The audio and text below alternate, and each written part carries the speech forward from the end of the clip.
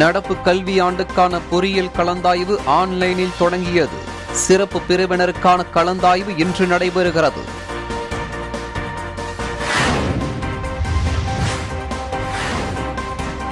ஒன்பது மாவட்டங்களில் ஊரக உள்ளாட்சி தேர்தலுக்கான வேட்புமனு தாக்கல் தொடங்கியது. மாலை 5 மணி வரை மனுக்கள் பெற ஏற்பாடு.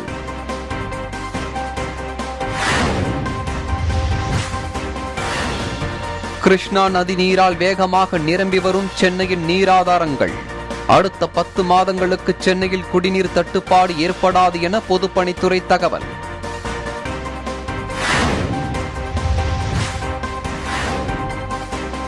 பருத்தி விலை வீழ்ச்சியடைந்ததால் விவசாயிகள் கவலை. தரம் குறைந்ததால் விலை குறைந்ததாக தகவல்.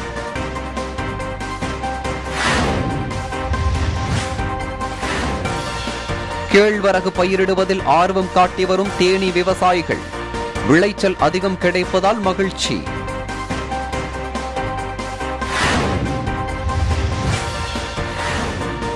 ஒட்டன்சத்திரம் காய்கறி சந்தையில் குவிந்து கிடக்கும் குப்பை கழிவுகள். மாவட்ட நிர்வாகம் குப்பைகளை அகற்றுவதில் அலட்சியம் காட்டுவதாக புகார்.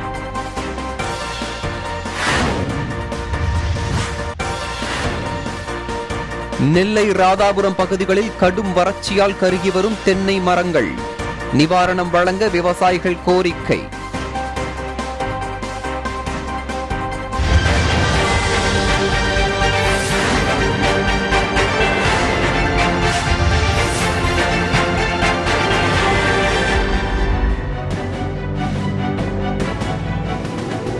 சபரிமலை ஐயப்பன் கோவில் நடை நாளை திறக்கப்பட உள்ளதை தொடர்ந்து தினசரி 15,000 பக்தர்கள் அனுமதிக்கப்பட உள்ளதாக தேவஸ்தானம் தெரிவித்துள்ளது.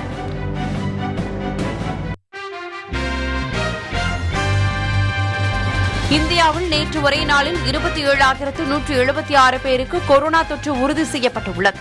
284 பேர் உயிரிழந்துள்ளனர்.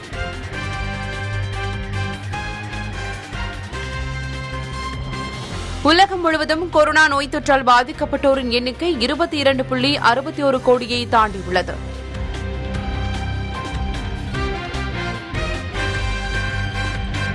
ஸ்விக்கி, ஜொமாட்டோ நிறுவனங்களுக்கு ஜிஎஸ்டி வரி விதிக்க இருப்பதால் உணவுப் பொருட்கள் விலை உயர வாய்ப்பு இருப்பதாக கூறப்படுகிறது.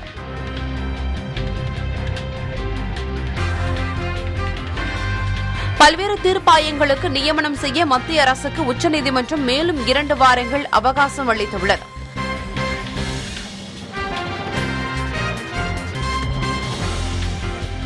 இங்கிலாந்தில் 12 முதல் 15 வயது வரையிலான பள்ளி குழந்தைகளுக்கு அடுத்த வாரம் முதல் கொரோனா தடுப்பூசி போடப்பட உள்ளதாக அறிவிக்கப்பட்டுள்ளது.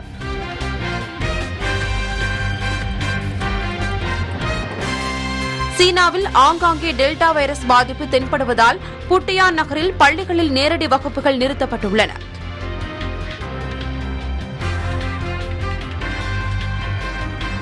வடக்கு அட்லாண்டிக் பெருங்கடலில் உள்ள ஃபாரோ தீவில் பாரம்பரிய திருவிழாவை கொண்டாடிய அத்தீவு மக்கள் 1400க்கும் மேற்பட்ட டால்பின்களை கொன்றதற்கு சுற்றுச்சூழல் ஆர்வலர்கள் கடும் எதிர்ப்பை தெரிவித்துள்ளனர்.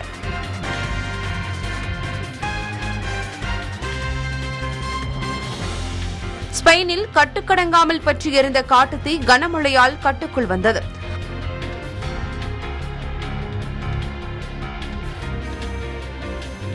அனைத்து அயர்லாந்து T20 உலகக்கோப்பை அரையிறுதியில் மைதானத்திற்குள் ஓடி வந்த நாய்க்கு சிறந்த நாய் விருது அளிக்கப்பட உள்ளதாக ICC அறிவித்துள்ளது. நடப்பாண்டுக்கான பொறியியல் கலந்தாய்வு சிறப்பு பிரிவு மாணவர்களுக்கான கலந்தாய்வு ஆன்லைனில் தொடங்கியது. முதற்கட்டமாக விளையாட்டு வீரர்கள், மாற்றுத்திறனாளிகள், முன்னாள் ராணுவத்தினரின் வாரிசுகள் உள்ளிட்ட சிறப்பு பிரிவு மாணவர்களுக்கு கலந்தாய்வு நடைபெறுகிறது. கலந்தாய்வுக்காக தமிழகம் முழுவதும் 51 உதவி மையங்கள் அமைக்கப்பட்டுள்ளன. வீட்டில் இணைய வசதி இல்லாத மாணவர்கள் அந்தந்த மாவட்டங்களில் உள்ள உதவி மையங்களுக்கு சென்று கலந்தாய்வில் பங்கேற்க அறிவுறுத்தப்பட்டுள்ளது.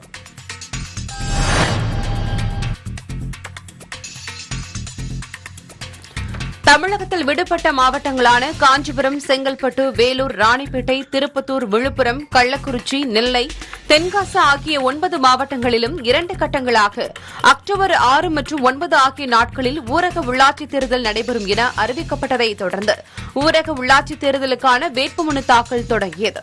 மாலை 5 மணி வரை மனுக்கள் பெற ஏற்பாடு செய்யப்பட்டுள்ளது.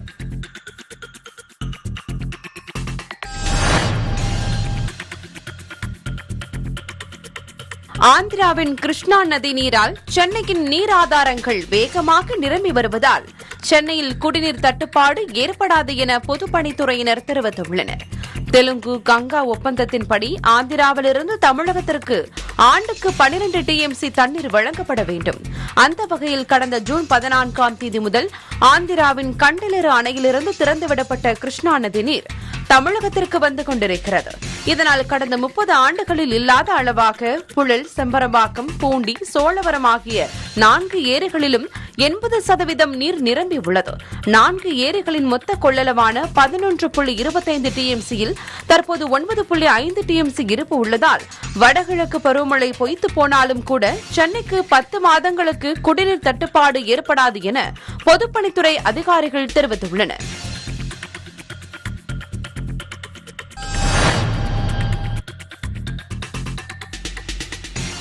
பருத்தி வரத்து குறைந்த நிலையில் விலையும் வீழ்ச்சியடைந்ததால் விவசாயிகள் கவலை அடைந்துள்ளனர். நாமக்கல் வேளாண்மை உற்பத்தியாளர்கள் கூட்டுறவு விற்பனை சங்கத்தில் இந்த வாரம் நடந்த பருத்தி ஏலத்தில் RCH ரகம் குவிண்டாலுக்கு 7,399 ரூபாய் முதல் 7,999 ரூபாய் வரையிலும், சுரபி ரகம் குவிண்டாலுக்கு 8,500 ரூபாய் முதல் 9,999 ரூபாய் வரையிலும் ஏலம் போனது. ஏலத்தில் 850 மூட்டைகள் 21 லட்சம் ரூபாய்க்கு ஏலம் போனது. கடந்த வாரத்தை விட இந்த வாரம் குவிண்டால் ஒன்றுக்கு 5,000 ரூபாய் குறைவாக ஏலம் போனதாகவும், பருத்தியின் தரம் குறைந்துள்ளதாகவும் ஆந்திர மாநில பருத்தி வரவாலும் விலை குறைந்ததாக வியாபாரிகள் தெரிவித்தனர்.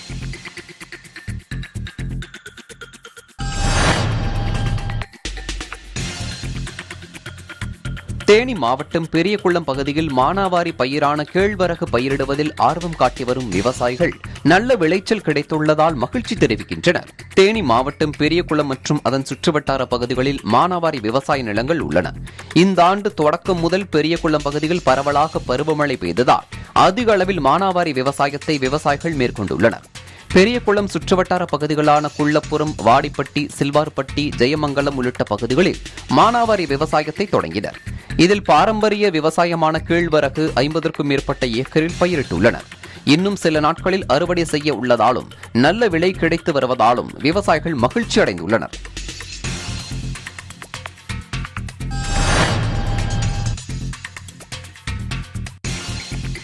கடும் வறட்சி காரணமாக கருகி வரும் தென்னை மரங்களுக்கு நிவாரணம் வழங்க வேண்டும் என ராதாபுரம் பகுதி விவசாயிகள் கோரிக்கை விடுத்துள்ளனர். நெல்லை மாவட்டம் ராதாபுரம், கூடங்குளம் பகுதிகளில் பருவமழை பொய்த்து போனதால் கடுமையான வறட்சி நிலவி வருகிறது.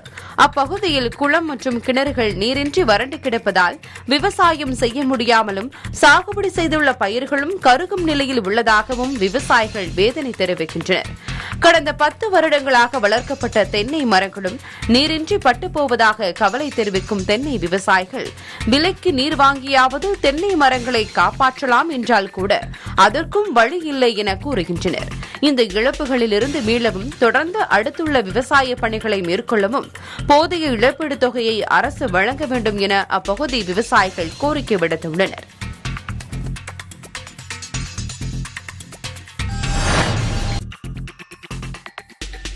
சீனாவில் உள்ள யுன்னன் மீஞ்சு பல்கலைக்கழகத்தில் தமிழ் துறை தொடங்கப்பட்டு அங்குள்ள மாணவர்கள் தமிழ் மொழியை பயின்று வருகின்றனர்.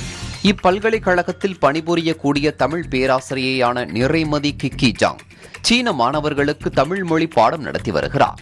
இந்நிலையில் கடந்த ஆண்டு அக்டோபர் முதல் தமிழ் படிக்க ஆரம்பித்த யுன்னான் மீஞ்சு பல்கலைக்கழக சீன மாணவர்களுக்கு காலை நேரம் அல்லது உங்கள் தினம் என்ற தலைப்பில் சிறு கட்டுரைகள் எழுத கூறிய நிலையில் பல்கலைக்கழக மாணாக்கர்களான சிந்தாமணி, பூங்குழலி, தேனிலா மற்றும் நித்திலா ஆகிய 4 சீன மாணவர்கள் எழுதிய சிறு கட்டுரைகள் தற்போது சமூக வலைதளங்களில் ட்ரெண்ட் ஆகி வருகிறது. இக்கட்டுரைகளை தனது முகநூல் பக்கத்தில் சீன தமிழாசிரியை நிறைமதி வெளியிட்டுள்ளார். கட்டுரைகளில் உள்ள எழுத்து பிழைகளை நிறுத்தி சிறப்பு, மிகச்சிறப்பு என கட்டுரைகளுக்கு மதிப்பிட்டுள்ள படங்கள் பரவி வருகிறது. கடந்த ஓராண்டுக்கு முன்பாக மதுரை காமராசர் பல்கலைக்கழகத்தில் நடைபெற்ற பயிற்சி ஒன்றில் சீன நாட்டின் யுன்னான் மின்ஜு பல்கலைக்கழக தமிழ் துறையில் பணியாற்றும் பேராசிரியை கிக்கி ஜாங் என்ற நிறைமதி பங்கேற்றிருந்தார் என்பது குறிப்பிடத்தக்கது.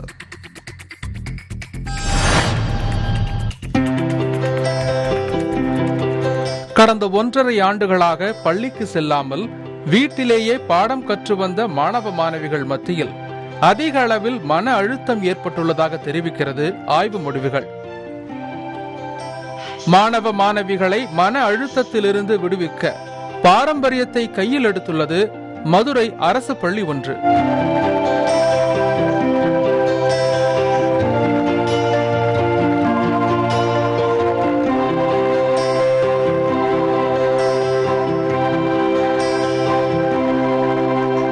கடந்த 15 மாதங்களுக்கும் மேலாக ஆன்லைன் வழியாக கல்வி கற்ற மாணவிகளை உளவியல் ரீதியாக இயல்பு நிலைக்கு மாற்றவும் பாரம்பரிய விளையாட்டுகளை மீட்டெடுக்கும் விதமாகவும் களம் இறங்கியுள்ளது மதுரை ஒத்தக்கடையில் செயல்படும் அரசு மாதிரி பெண்கள் மேல்நிலைப்பள்ளி.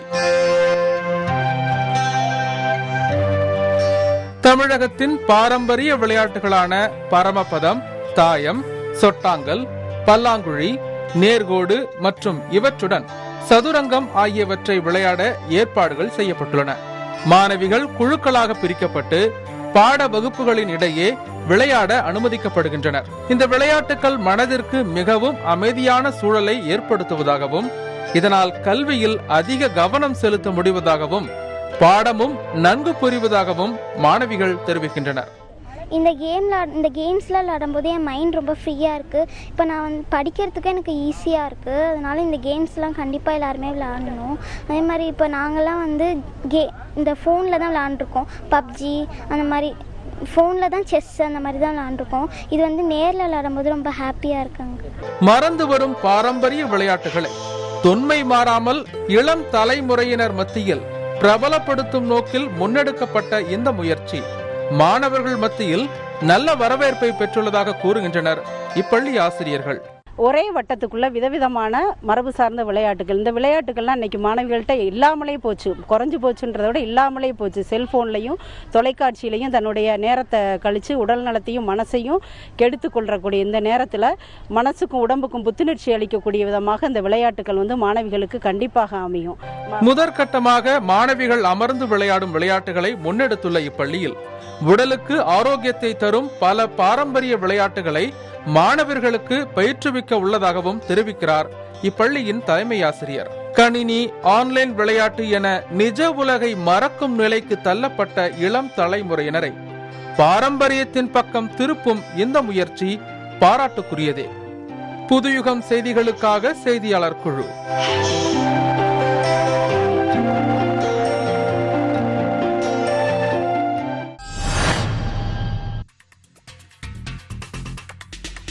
ஒட்டன்சத்திரம் காய்கறி சந்தையில் குவிந்து கிடக்கும் குப்பை கழிவுகளால் தொற்றுநோய் பரவும் அபாயம் ஏற்பட்டுள்ளதாக குற்றச்சாட்டு எழுந்துள்ளது. திண்டுக்கல் மாவட்டம் ஒட்டன்சத்திரம் காந்தி காய்கறி சந்தையானது தென் தமிழகத்தின் மிகப்பெரிய காய்கறி சந்தையாக உள்ளது. இச்சந்தைக்கு உள்ளூர் மற்றும் வெளி மாநிலங்களிலிருந்து அனைத்து வகையான காய்கறிகளும் விற்பனைக்கு கொண்டுவரப்படுகின்றன. இங்கு விற்பனையாகும் காய்கறிகளில் கேரளாவிற்கும் தமிழகத்தின் பல்வேறு பகுதிகளுக்கு ஏற்றுமதி செய்யப்படுகிறது. இந்நிலையில் காய்கறி சந்தையில் வீணாகும் குப்பை கழிவுகளை ஊராட்சி நிர்வாகம் அகற்றாமல் இருப்பதால் குப்பை கழிவுகள் மலை போல் குவிந்து கிடக்கிறது. தற்போது கொரோனா தொற்று அதிகரித்து வரும் நிலையில் நகராட்சி நிர்வாகம் குப்பையை அள்ளுவதில் அலட்சியம் காட்டுவதாக குற்றச்சாட்டு எழுந்துள்ளது. குப்பைகளை அப்புறப்படுத்த நடவடிக்கை எடுக்க வேண்டும் என வியாபாரிகளும் அப்பகுதி மக்களும் கோரிக்கை விடுத்துள்ளனர்.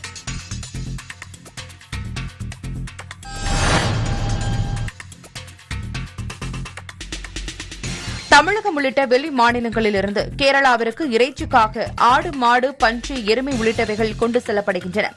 இவை அனைத்தும் தமிழக கேரள எல்லையை இணைக்கும் குமிளி சோதனை சாவடி வழியாக செல்கின்றன. இவ்வாறு வாகனங்களில் கூட்டமாக இறைச்சிக்காக கொண்டு செல்லும் பிராணிகளின் இடையே இறந்தவை, நோய் தொற்று உள்ளவை, ஓரிரு நாட்களில் இறக்கப் போவன ஆகியவற்றை கலந்து கொண்டு சென்று விற்பனை செய்வதாக குற்றச்சாட்டு எழுந்துள்ளது. இவற்றை கண்காணிக்கும் பொருட்டு கேரள கால்நடை பராமரிப்புத்துறை சார்பில் தமிழக கேரள எல்லையை இணைக்கும் குமளி சோதனை சாவடியில் 24 மணி நேரமும் இயங்கும் சிறப்பு கண்காணிப்பு முகாம் அமைக்கப்பட்டுள்ளது. இதுகுறித்து கண்காணிப்பு குழு தலைவர் ஐயன் கூறும்போது, வெளி மாநிலங்களிலிருந்து இறைச்சிக்கான பிராணிகளை ஏற்றி வரும் வாகனங்களில் சான்றிதழ் சரிபார்க்கப்படுவதுடன் பிராணிகளின் ஆரோக்கியம் பரிசோதிக்கப்பட்டு ஆரோக்கியமான பிராணிகள் மட்டும் கேரளாவிற்குள் செல்ல அனுமதிக்கப்படுகிறது என்றார்.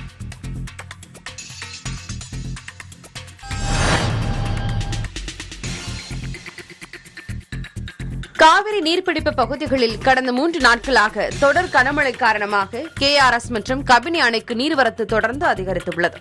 இதற்கிடையில் கிருஷ்ணராஜசாகர் அணையின் மொத்த கொள்ளளவான 124.80 அடியில் தற்போதைய நீர்மட்டம் 116.44 அடியாக உள்ளதால் வெளியேற்றப்படும் உபரி நீரின் அளவு 9679 கன அடியாக உள்ளது. இதேபோல் கபினி அணையின் மொத்த கொள்ளளவான 84 அடியில் தற்போதைய நீர்மட்டம் 83.45 அடியாக உள்ளதால் அணையிலிருந்து உபரி நீர் வெளியேற்றம் நேற்று 7921 கன அடியில் இருந்த நிலையில் இன்று 11,667 கன அடியாக அதிகரித்துள்ளது.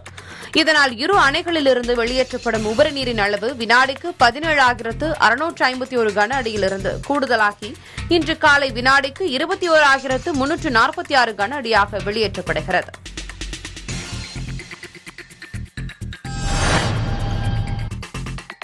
அரூர் அருகே பராமரிப்பின்றி பூட்டி கிடக்கும் வரட்டாறு அணை பூங்காவை சீரமைத்து தர வேண்டும் என பொதுமக்கள் கோரிக்கை விடுத்துள்ளனர். தருமபுரி மாவட்டம் அரூர் அடுத்த வள்ளிமதுரையில் கடந்த 2007ஆம் ஆண்டு வரட்டாற்றில் சுமார் 37 அடி உயரம் கொண்ட அணை மற்றும் பூங்கா அமைக்கப்பட்டது. சிறுவர்களுக்கான விளையாட்டு உபகரணங்கள், புல்வெளி, வருபவர்கள் ஓய்வெடுக்க நாற்காலிகள், சிலைகள் என அமைக்கப்பட்டிருந்த இந்த பூங்கா சில ஆண்டுகளே பயன்பாட்டில் இருந்துள்ளது. அதன் பின்னர் அந்த பூங்காவை முறையாக பராமரிக்க பொதுப்பணித்துறையினர் ஆர்வம் காட்டாததால் அப்பூங்காவில் இருந்த மின் விளக்குகள், சிலைகள், ஊஞ்சல் உள்ளிட்ட விளையாட்டு உபகரணங்கள் அனைத்தும் சேதமடைந்துள்ளன.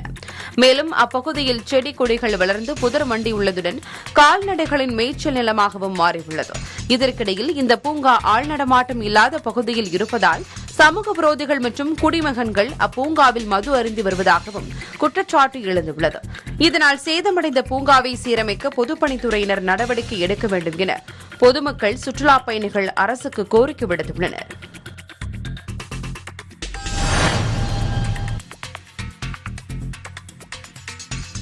மேட்டுப்பாளையம் அரசு வனக்கல்லூரியின் பட்டுப்புழுவியல் துறை மாணவர்களின் கோரிக்கை ஏற்கப்பட்டதை அடுத்து மாணவர்கள் போராட்டத்தை கைவிட்டனர். கோவை மாவட்டம் மேட்டுப்பாளையத்தில் உள்ள அரசு வனக்கல்லூரி மற்றும் ஆராய்ச்சி நிலையத்தில் 2021-22ஆம் ஆண்டிற்கான மாணவர் சேர்க்கையில் பிஎஸ்சி பட்டுப்புழுவியல் படிப்பு இடம்பெறவில்லை என்றும் மீண்டும் பட்டுப்புழுவியல் துறைக்கு மாணவர் சேர்க்கை நடைபெற வேண்டும் என்றும் கோரி கடந்த 7 நாட்களாக போராடி வந்தனர். மாணவர்களின் கோரிக்கையை தமிழ்நாடு வேளாண் பல்கலைக்கழகம் ஏற்றுக்கொண்டதை அடுத்து வாபஸ் பெறப்பட்டது.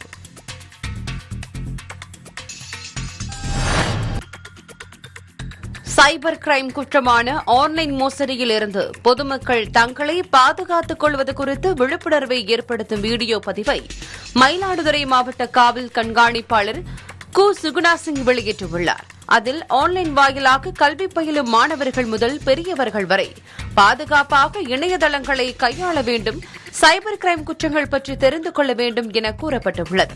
10 வயதிலேயே சிறுவர்கள் தங்கள் வயதை மிகைப்படுத்தி காண்பித்து பேஸ்புக் பயன்படுத்துவதாகவும் இணையத்தை பாதுகாப்பாக பயன்படுத்த வேண்டும் என்று மாவட்ட காவல் கண்காணிப்பாளர் கேட்டுக் கொண்டுள்ளார். அடுத்தது காமன் மிஸ்டேக்ஸ். நம்ம பொதுவாக என்னென்ன தவறுகள் இந்த சைபர் ஸ்பேஸ்ல பண்றோம். முதல் பெரிய தவறு என்னன்னா, நமக்கு ஆக்சஸ் இல்லாத ஒரு விஷயத்தை எக்காரணத்தை கொண்டும் நாம ஆக்சஸ் பண்ணக்கூடாது. ஒரு சின்ன உதாரணம், இன்றைய காலகட்டங்கள்ல 10 வயசு குழந்தைங்க நிறைய பேர் எல்லா வீட்லயுமே ஃபேஸ்புக் பயன்படுத்திட்டு இருக்காங்க. இதுல எவ்வளவு பேருக்கு தெரியும் ஃபேஸ்புக் பயன்படுத்தணும்னா ஒரு மினிமம் ஏஜ் இருக்கு. பட் ஆனா அந்த குழந்தை 10 வயசுலயே அந்த ஃபேஸ்புக் பார்க்கறதுனா தன்னுடைய வயதை என்ன பண்ணிருக்கணும், மிகைப்படுத்தி சொல்லிதான் லாகின் பண்ணிருக்கோம். அப்படி லாகின் பண்றதுனால என்ன சார் தப்பு இருக்கு அப்படின்னு கேட்டீங்கன்னா, ஒரு 18 வயதுக்குட்பட்ட நபர் மேற்பட்ட நபர் பார்க்க வேண்டிய ஆட்ஸோ இல்ல அட்வர்டைஸ்மெண்ட்ஸோ இல்ல விஷயங்களோ அந்த குழந்தை 10 வயசுலேயே பார்க்குது. இதை செய்யும் போது தவறுகள் ஏற்படுவதற்கான வாய்ப்புகள் மிக மிக அதிகம்.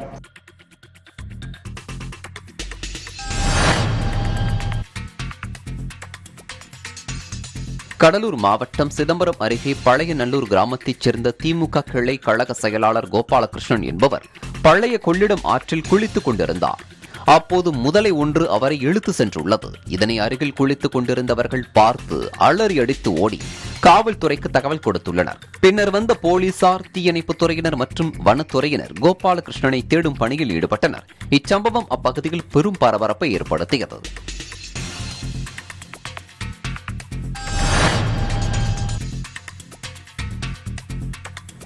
பொறியியல் கல்லூரிகளில் மாணவர் சேர்க்கைக்கான தரவரிசை பட்டியலில் திருப்பூர் நஞ்சப்பா மாநகராட்சி பள்ளி மாணவர்கள் அசத்தியுள்ளனர். மாநில அளவில் இடம் பிடித்துள்ளதற்கு பாராட்டுகள் குவிந்து வருகிறது. தமிழகத்தில் உள்ள பொறியியல் கல்லூரிகளில் மாணவர் சேர்க்கைக்கான தரவரிசை பட்டியலை உயர்கல்வித்துறை அமைச்சர் பொன்முடி இணையதளம் மூலம் வெளியிட்டார்.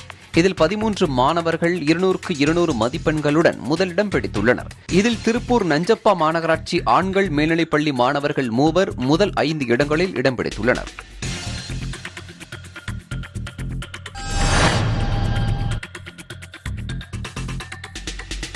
கள்ளக்குறிச்சி மாவட்டம் சின்னசேலம் ஒன்றியத்திற்குட்பட்ட கடைக்கோடி கிராமமான மாந்தூர் தெற்கே பெரம்பலூர் மாவட்டத்தையும் மேற்கே கடலூர் மாவட்டத்தையும் கிழக்கே சேலம் மாவட்டத்தையும் இணைக்கும் பகுதியாக உள்ளது.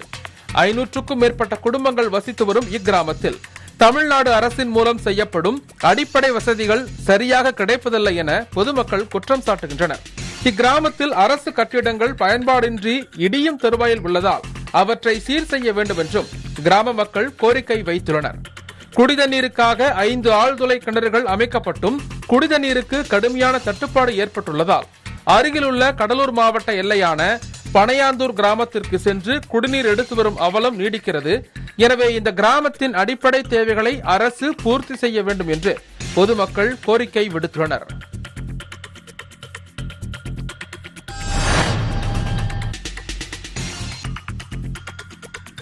சேலம் மாவட்டம் வாழப்பாடி அருகே வசிஷ்ட நதி தொடங்கி ஆத்தூர் தலைவாசல் வழியாக செல்கிறது. அந்த வசிஷ்ட நதியில் சீமை கருவேல மரங்களும் குப்பைகளும் அதிகமானதில் அசுத்தமான சூழல் நிலவியது. மேலும் நரசிங்கபுரம் நகராட்சிக்குட்பட்ட அணைமேடு பகுதியில் அமைக்கப்பட்டுள்ள தடுப்பணை ஆழப்படுத்தாமல் இருந்ததால் மழைக்காலங்களில் மழைநீர் தடுப்பணை பகுதியில் தேங்கி நிற்காமல் கடந்து செல்கின்றன. இதனை அறிந்த விநாயகபுரம் பகுதி தன்னார்வ இளைஞர்கள், நண்பர்கள் மற்றும் பொதுமக்கள் உதவியுடன் சுமார் 10 லட்சம் ரூபாய் மதிப்பில் நதியை தூய்மைப்படுத்தி தடுப்பணையை ஆழப்படுத்தும் பணியில் ஈடுபட்டுள்ளனர். மேலும் ஜேசிபி இயந்திரம் மூலம் தோண்டி எடுக்கப்படும் மண்ணை லாரி மூலம் கொண்டு செல்லப்பட்டு வசிஷ்ட நதியின் கரையை பலப்படுத்தும் பணியிலும் ஈடுபட்டு வருகின்றனர். அந்த இளைஞர்களின் முயற்சியால் நரசிங்கபுரம் நகராட்சி பகுதிக்குட்பட்ட அணைமேடு பகுதி ஒட்டியுள்ள விவசாய நிலங்களின் கிணறு மற்றும் குளங்களின் நீர்மட்டமும் உயரும் என அப்பகுதி மக்கள் நம்பிக்கை தெரிவிக்கின்றனர். தொடர்ந்து இளைஞர்களின் பணிக்கு அப்பகுதி பொதுமக்களும் விவசாயிகளும் பாராட்டு தெரிவித்துள்ளனர்.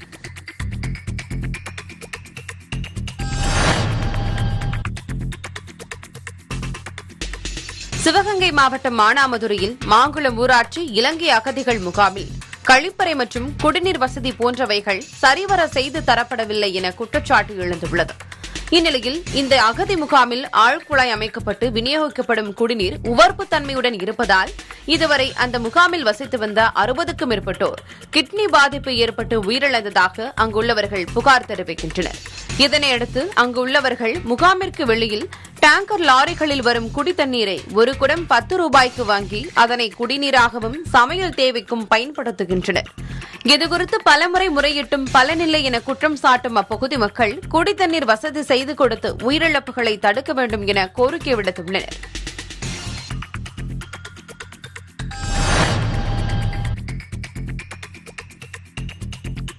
சேலம் மாவட்டம் பெரிய வடக்கம்பட்டியைச் சேர்ந்தவர் மாரியப்பன் தங்கவேலு. தடகள வீரரான இவர் கடந்த சில வாரங்களுக்கு முன்பு ஜப்பான் டோக்கியோ நகரில் நடந்த பாரா ஒலிம்பிக் போட்டியில் உயரம் தாண்டுதல் பிரிவில் பங்கேற்று வெள்ளிப் பதக்கம் வென்று சாதனை படைத்தார். இந்நிலையில் குடும்பத்துடன் பழனிக்கு வருகை புரிந்த மாரியப்பன் பழனி அடிவாரம் மதனபுரத்தில் உள்ள அருள்மிகு நாககாளியம்மன் கோவிலுக்கு சென்று சிறப்பு அபிஷேகம் செய்து சுவாமி தரிசனம் செய்தார். தொடர்ந்து கோவிலுக்கு வந்த பக்தர்களுக்கு அன்னதானமும் வழங்கப்பட்டது.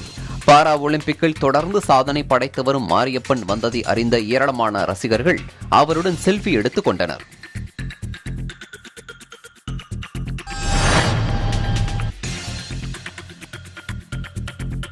புதுச்சேரியில் பல்வேறு பகுதிகளில் வைக்கப்பட்ட 100க்கும் மேற்பட்ட விநாயகர் சிலைகள் சாரம் அவ்வை திடலுக்கு கொண்டுவரப்பட்டு பின்னர் ஊர்வலமாக கொண்டு செல்லப்பட்டது. பலத்த போலீஸ் பாதுகாப்போடு பல்வேறு வீதிகள் வழியாக சென்ற ஊர்வலம் கிரேன் மூலம் விநாயகர் சிலைகள் கடலில் கரைக்கப்பட்டது. இந்நிகழ்ச்சியை காண கடற்கரையில் ஆயிரக்கணக்கான பொதுமக்கள் குவிந்ததால் ஏராளமான போலீசார் பாதுகாப்பு பணியில் ஈடுபடுத்தப்பட்டிருந்தனர்.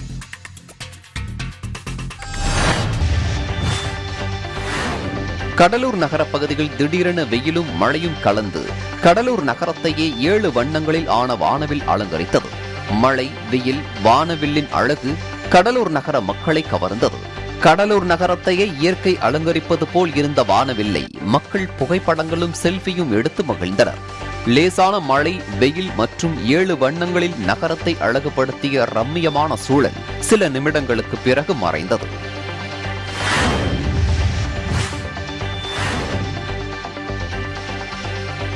கோவை அருகே கிருஷ்ணாம்பதி குளத்தில் பாம்பை கொண்டு நபர்கள் புகைப்படம் எடுத்துக் கொண்டிருந்துள்ளனர்.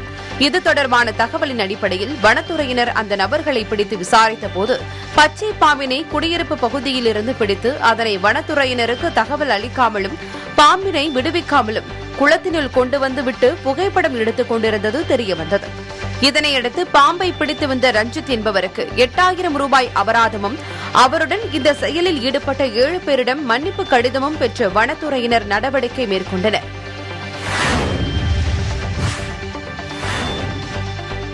முன்னாள் முதல்வர் மறைந்த அண்ணாவின் 113ஆம் ஆண்டு பிறந்த நாளையொட்டி காஞ்சிபுரத்தில் உள்ள பேரறிஞர் அண்ணா நினைவு இல்லம் மின்னொளியில் ஜொலித்தது. கடந்த ஒரு வாரமாக பல்வேறு பணிகள் நடைபெற்று புத்துயிர் பெற்ற காஞ்சிபுரம் அண்ணா நினைவு இல்லம் மின்னொளியில் ஜொலித்தது. புதுக்கோட்டை அருகே நத்தம்பண்ணை ஊராட்சிக்குட்பட்ட பாலநகரில் உள்ள மின்மாற்றியில் திடீரென தீ விபத்து ஏற்பட்டது. இச்சம்பவம் குறித்து தீயணைப்புத் துறையினருக்கும் மின்வாரிய அலுவலர்களுக்கும் தகவல் கொடுக்கப்பட்டது. இதையடுத்து அங்கு வந்த தீயணைப்புத் துறையினர் தீயை அணைத்தனர். அவ்வழியாக செல்லும் மின் விநியோகத்தை நிறுத்தி பழுதை சரி செய்யும் பணியில் மின்வாரிய அலுவலர்கள் ஈடுபட்டனர். இதனால் 1 மணி நேரத்திற்கும் மேலாக அப்பகுதியில் மின்தடை ஏற்பட்டது.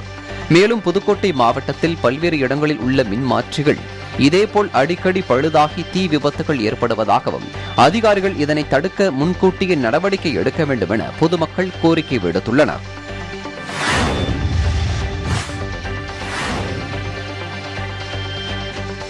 மதுரை மாவட்டம் திருமங்கலம் சுற்றுவட்டார பகுதிகளில் வசிக்கும் முதியோர் மற்றும் மாற்றுத்திறனாளிகளிடம் அரசு உதவித்தொகை பெற்றுத் தருவதாக கூறி சிலர் பண மோசடியில் ஈடுபட்டு வந்தனர். அந்த வகையில் போலீசாரின் சோதனையில் கார்த்திக் மற்றும் சரவணகுமார் ஆகியோரை கைது செய்து அவர்களிடமிருந்து 1,30,000 ரூபாய் மற்றும் 1 சவரன் தங்க நகை பறிமுதல் செய்துள்ளனர்.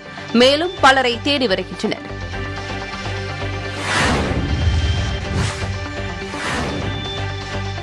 நீலகிரி மாவட்டம் உதகையிலிருந்து ஈரோட்டிற்கு 4 டன் ஆவின் உற்பத்தி பொருட்களுடன் லாரி ஒன்று சென்று கொண்டிருந்தது.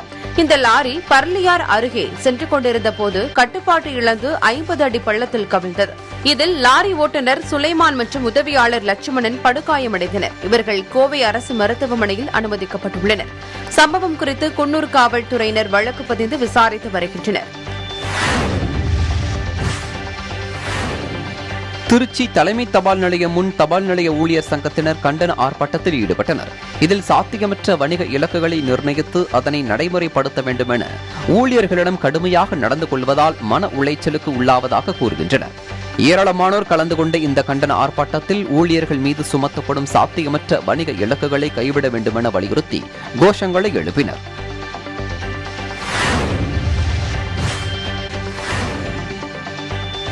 சேலம் மாவட்டம் தாரமங்கலத்தில் நேற்று முன்தினம் இரவு ரோந்து பணியில் இருந்த SSI பாலு, ஏட்டு தங்கராஜ் ஆகியோர் அம்பேத்கர் நகரைச் சேர்ந்த கூலி தொழிலாளிகள் அஜித், சூர்யா ஆகிய இருவரையும் தாக்கியதாக புகார் எழுந்தது.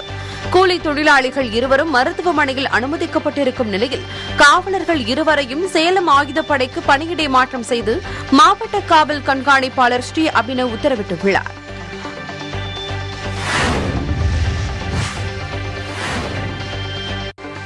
திருவள்ளூர் மாவட்டம் எலாவூர் பகுதியில் உள்ள தனியார் வங்கியின் ATM-ஐ உடைக்க முயற்சித்த கொள்ளையர்கள் ரோந்து பணியில் இருந்த காவலர்களை கண்டதும் காரில் தப்பித்தனர். போலீசார் காரை துரத்திச் சென்ற நிலையில் 2 கிலோமீட்டர் தூரம் சென்றபோது காரை விட்டுவிட்டு கொள்ளையர்கள் தப்பி சென்றனர்.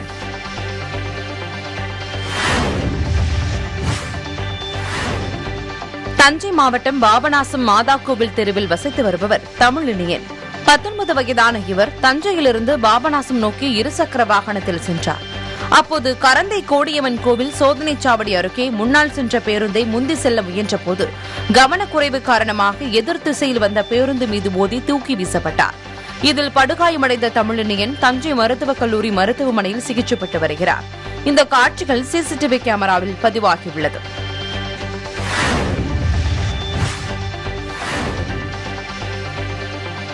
விருதுநகர் மாவட்டம் சிவகாசி அருகே கல்லமநாயக்கன்பட்டியைச் சேர்ந்த அருண் மற்றும் ஸ்ரீகாந்த் ஆகிய இருவர் மாவட்டம் முழுவதும் சைக்கிளில் சென்று 2 நாட்களில் 5000 மரக்கன்றுகள் நட்டு சாதனை படைத்துள்ளனர்.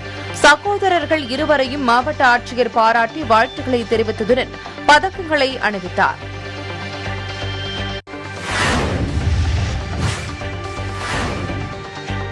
மதுரை ரயில் நிலையத்தில் 21 மணி நேர கார் பார்க்கிங் கட்டணம் 500 ரூபாய் வசூல் செய்வதாக குற்றச்சாட்டு எழுந்துள்ளது. தென் தமிழகத்தின் நுழைவாயிலாக உள்ள மதுரையில் நாள்தோறும் ஆயிரக்கணக்கான பயணிகள் வந்து செல்கின்றனர். இந்நிலையில் இங்குள்ள கார் பார்க்கிங்கில் 21 மணி நேரத்திற்கு 500 ரூபாய் வசூலிக்கப்பட்டுள்ளது வாகன ஓட்டிகளிடையே அதிர்ச்சியை ஏற்படுத்தியுள்ளது.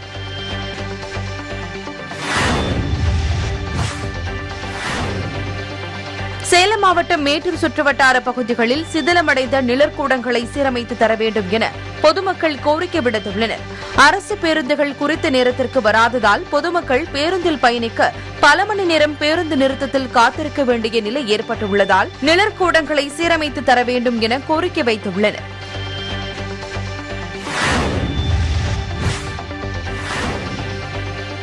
ராணிப்பேட்டை மாவட்டத்தில் நடக்க இருக்கும் ஊரக உள்ளாட்சித் தேர்தல் அறிவிக்கப்பட்டுள்ள நிலையில் தேர்தல் நன்னடத்தை விதி மீறல்கள், வாக்காளர்களுக்கு பணம் மற்றும் பரிசுப் பொருட்கள் வழங்குவதை தடை செய்ய 9 பறக்கும் படைகள் செயல்பட்டு வருவதாக ராணிப்பேட்டை மாவட்ட ஆட்சியர் தெரிவித்துள்ளார்.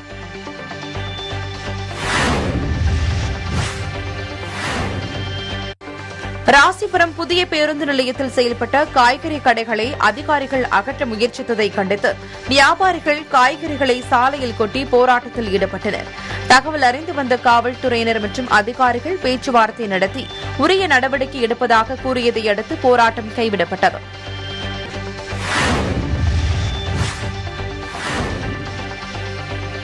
ராஜபாளையத்தில் மத்திய அரசின் போஷன் மா திட்டத்தின் கீழ் நடைபெற்ற ஊட்டச்சத்து குறித்த விழிப்புணர்வு நிகழ்ச்சியில் வளர் இளம் பெண்கள், பாலூட்டும் தாய்மார்கள் மற்றும் கர்ப்பிணிகள் என 100க்கும் மேற்பட்டோர் கலந்து கொண்டனர்.